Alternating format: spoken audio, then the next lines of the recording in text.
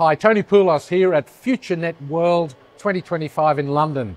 Today I have with me Usman Javaid, who is the Chief Products and Marketing Officer at Orange Business. Usman, welcome. Hi Tony, great to be here. Today you were on a fabulous panel earlier today at this event, and we talked about, or they were talking about, decoding the AI value chain. But how do you define that AI value chain? I think it's a great question. I think you need to define it from a customer lens. So let's put ourselves into the customer's shoes. So any enterprise who want to get on the AI journey, what are the three things that they need? I think the first thing that they need is the right infrastructure, right? So you need to make sure that your data is at the right clouds or clouds. You have the right, strategy for managing your data. You need to know that, how your network is set up in terms of getting access to different type of data which is sitting in different places.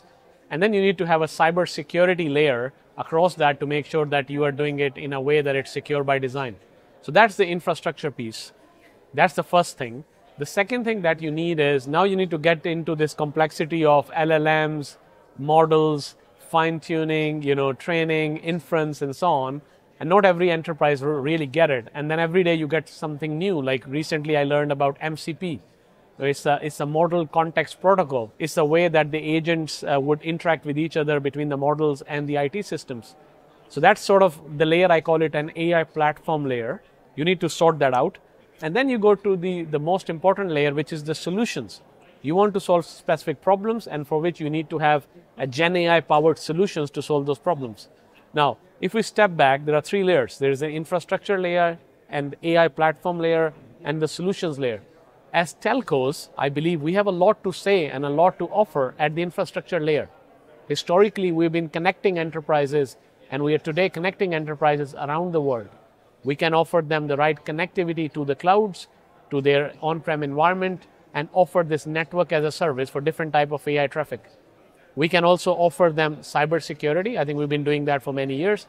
And AI takes the security challenge to even the next level, right? Because with AI, you can manage a lot more incidents and alarms and threats and so on if you use AI in the right way.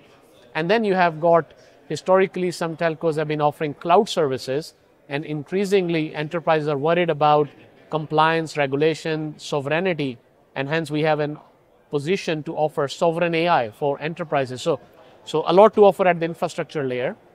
Then you go to the AI platform layer. Now, as telcos, we are all trying to empower our own employees with AI capabilities. We are investing in terms of a data platform, right, building right AI tools so that employees can use it. I mean, if you look at most enterprises, 70% of the employees today in enterprises are using public AI. So there is a risk of shadow AI, which we can fix by offering some sort of an AI platform capability. And then going to the solutions layer, you can be very specific in terms of offering some solutions in customer care, which is something we're doing with contact centers in the past, or collaboration and productivity with AI that can be further enhanced.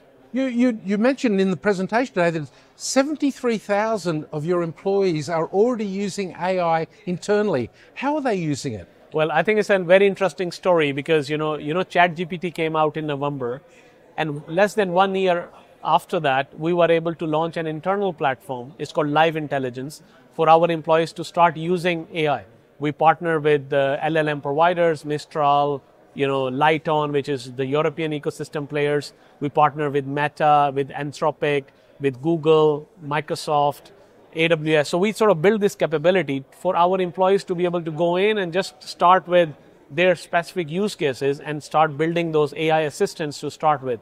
And that's how it all started. And we decided to launch this platform to enterprises because that's so much valuable for us. It's equally valuable for our enterprise customers. So we launched that platform last year. Now, your question about how they're using it, well, it's very difficult to define it because we're given this tool to employees to be able to make the best out of it. But in terms of use cases, we have software developers using it to write code. We have got marketing teams to use it in terms of content generation. We have generally employees using it for productivity in terms of creating content, analyzing content. We have our sales team using it to creating sales proposals, going from the RFQ to creating proposals. We had our pricing teams to be able to predict the right pricing. So there are tons of use cases. We have HR teams who are using it to write job descriptions, to sort of do the analysis of the market in terms of the talent, and then identify where we can spot talent and go about them, right? So there are many, many use cases. Well, of course, the big issue around AI is always data, but we don't always have structured data. How are you going about building use cases, presumably with unstructured data? Yeah, well, I think I give you one use case we have, which is about customer care, right? So you have, all those, incidents, and then you need to manage all those incidents, and you need to sort of resolve those incidents, infrastructure-related incidents. So we have a use case around that. Now, you can take one approach, which is about, taking all your ticketing systems and put the data of all the ticketing systems into one data lake. That could be a one-year project. And then you optimize the data governance around that, ensure data quality and so on. So by the time you have a use case, you are already in year 2 or year 3. This is one approach.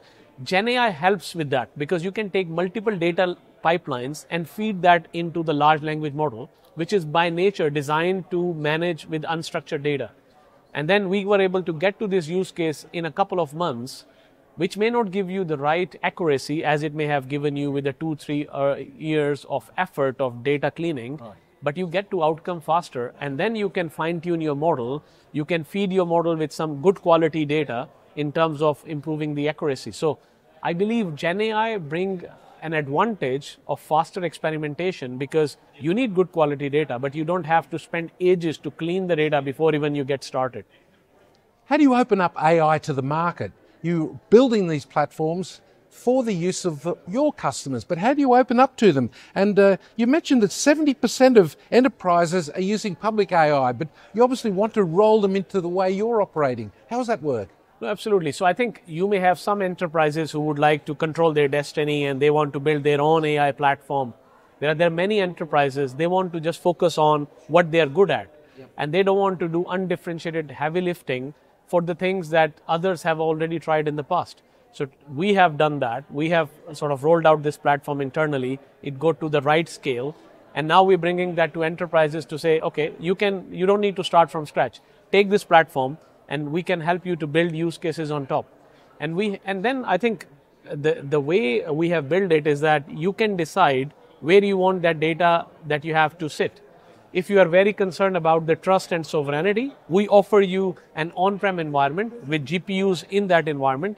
So you can decide to run your models, you can choose your models, you can run it in that environment, or you can use it in public cloud. So we give you that choice. That helps you not to get logged into any ecosystem, right? Historically, we hear about this hyperscaler lock-ins. Now we have a new lock-in, which is the LLM provider lock-in. If you go to OpenAI and you start using their tooling, you are lock-in into that. We free you up from that lock-in with that platform capability. So you can choose what type of model you want, you can choose what type of cloud you want to deploy. And by the way, given we use and our employees use that platform internally, we have already pre-built, pre-packaged use cases, which we offer what we call assistant library and agent libraries. So if you have a use case, first check the library. You may already have an answer or 80% of the answer. So we have a lot of enterprises, mid-sized enterprises, some very large enterprises, and public sector, for example, who are using this platform to do many things. We have one of the public sector customer who have built an HR assistant because they did not have enough HR capacity to be able to respond to the employee queries. Right. And they have built an HR assistant on this platform. We have another public sector enterprise who wanted their software developers to be able to use GenAI to generate code. And they're using it for that purpose. So there are many different enterprises, each come for their own angle. It's interesting because a lot of the telcos that are here are not even at the monetization stage, and it sounds like you're reaching that already with these models that you're creating for customers. But you also mentioned that AI leaders have a foundational platform. Secondly, that they don't compare humans with agents. Human capability being augmented by AI, which is very refreshing to hear. Thirdly, they lead with responsible AI governance, involving people from all departments. And of course, then we've got the cultural change that's involved. How is Orange managing this internally and helping their customers manage those things?